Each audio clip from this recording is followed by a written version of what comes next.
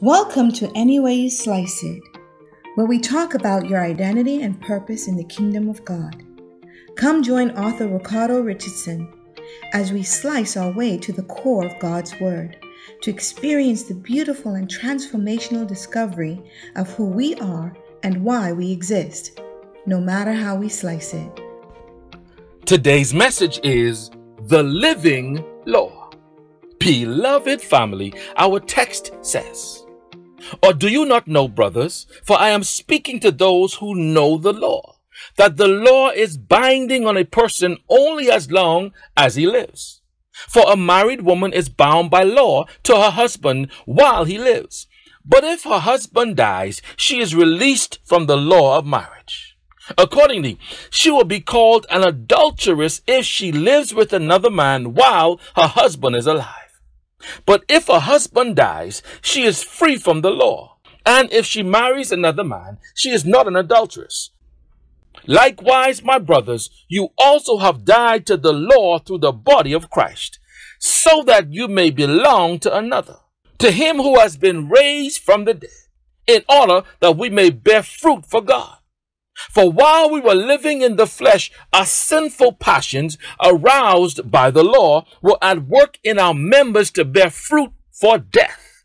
But now we are released from the law, having died to that which held us captive, so that we serve in the new way of the Spirit and not the old way of the written code."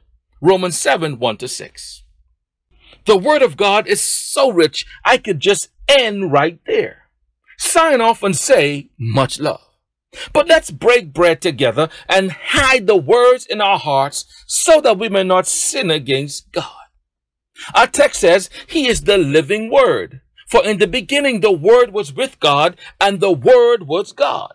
And the Word was made flesh and dwelled among us. The Word was put to death, but resurrected to life. So God's Word is the resurrection and the life. And we know that every command that God gives us is His law. One of my favorite scriptures is, "This book of the law shall not depart from your mouth, but you shall meditate therein day and night, that you may observe to do according to all that is written therein. For then you shall make your way prosperous, and then you shall have good success." Joshua 1:8. The book of the law is the commandments and the word of God. For God is the King of kings. And whenever a king speaks a word, it becomes law. Remember when King Herod promised his daughter anything in his kingdom, and her mom Herodias urged her to ask for the head of John the Baptist? And because Herod could not go back on his word, because it was law, he had to behead John. Queen Herodias had Herod do this because John had been saying to Herod, "It is not lawful for you to have your brother's wife." So Herodias nursed a grudge against John and wanted to kill him. But she was not able to do so because King Herod feared John and protected him, knowing him to be a righteous and holy man. When Herod heard John, he was greatly puzzled, yet he liked to listen to him. Mark 6, 17-20. So even though King Herod feared and protected John from the threats of even his wife, until he spoke a word among the people, nobles, and diplomats of his court that became law, John's life remained intact. The word of God is the law of God, and his word is the living law that we must obey.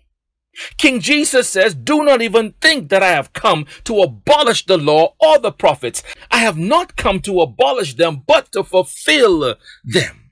Matthew 5:17. This makes sense, doesn't it? Jesus is the word or law, and he came to fulfill himself. In other words, he came to fulfill everything that was said about him by the law and the prophets. In our text today, Paul says the law is binding to those that are living. He used the example of a married woman bound to her husband by the law of marriage when he is alive, but when he dies, she is released from the law.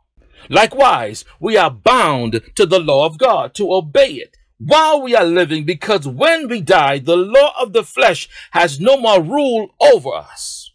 We cannot accept Christ for salvation after we die, for then it is too late. But while we are living by accepting Christ, we die to the law through the body of Christ as he died to the law. But because he has been risen, we are also risen and released from the law to the new way of the Spirit. That is saying a lot, I know. But all we have to know is that we have two choices. We can die to the law of the flesh while we are living by accepting Christ Jesus as our Savior, or we can deny Christ and die to the law of our flesh when we physically die. In the latter case, we will be condemned to eternal death and separation from God because we are not in Christ. I don't know about you, family, but the choice seems simple to me. Accept King Jesus Christ, the Word, the living law of God.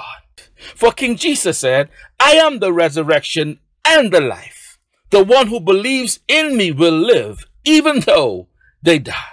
And whosoever lives by believing in me will never die. Much love.